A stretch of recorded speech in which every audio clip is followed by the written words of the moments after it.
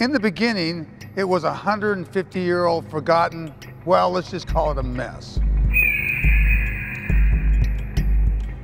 As a former NFL player for the Indianapolis Colts in the early days, I was used to being dragged through the dirt. So I bought the place. And I'll tell you, it wasn't going to make any Chamber of Commerce brochures back then. We named it the Crane Bay. Okay, so this is the first time Rolling Stone magazine has thrown a party at a Super Bowl location. Yes, is that right? Is. What took you guys so long? Almost by coincidence, we connected with Gary Pageant over at the Crane Bay. And he was building this great new venue in the industrial space around Lucas Oil Stadium. Suddenly we had to get serious, man. This is the big time, Super Bowl. So immediately we needed to get the word out to the right local people about our parties and events that we were going to have here at the Crane Bay. So I joined the Indianapolis Chamber. They were out there to help me get the word out to everybody that needed to know.